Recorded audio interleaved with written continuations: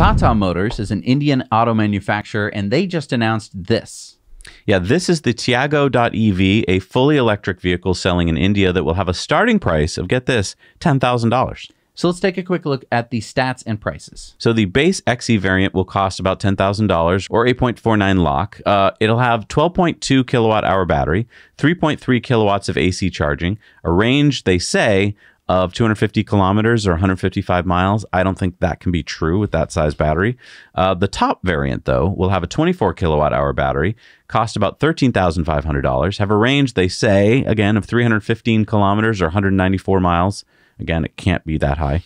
7.2 kilowatts of AC charging, and they say it'll have DC fast charging. Yeah, maybe 30, 50 kilowatts? Yeah, it can't be much higher than that.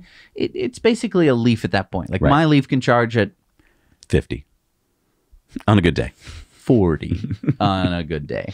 So, I mean, like $13,000 for a brand new Leaf? In my opinion, that's a great price. $10,000 for what my Leaf can do today.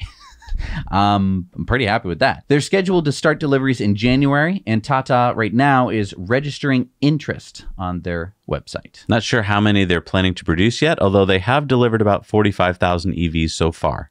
So, I mean, they are making EVs. But yeah, I think there's going to be a lot of interest in this in India for this price. I think if you brought it to other countries, as long as it's allowed to be there, they would be pretty interested in driving a $10,000 EV too. Yeah, it'll give the Zoe a run for its money. Yeah.